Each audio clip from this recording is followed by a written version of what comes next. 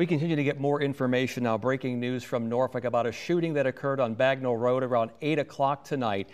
Police were involved in this. We know a suspect or somebody was shot on Bagnall Road near Tidewater Drive a short time ago. And we spoke with Police Chief Mark Talbot. Here's what he had to say. So at about 8:18 p.m., police officers were out here in the 900 block of Bagnall Road. They see a man that they recognize might be wanted.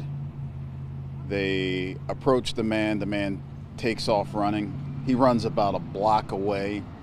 At some point, the man turns with a handgun and there is an exchange of gunfire between the suspect and the police officers.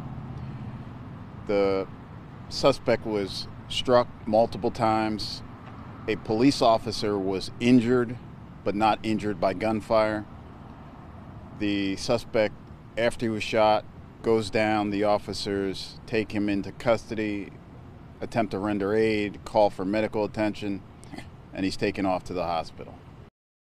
Okay, and we're getting more information coming in now. The officer who was injured is going to be okay, we're told from police. The suspect is experiencing what police are calling non-life-threatening injuries at this point, but he is in the hospital, and police are asking that you avoid the area of Bagnall Road and Tidewater Drive as this investigation continues.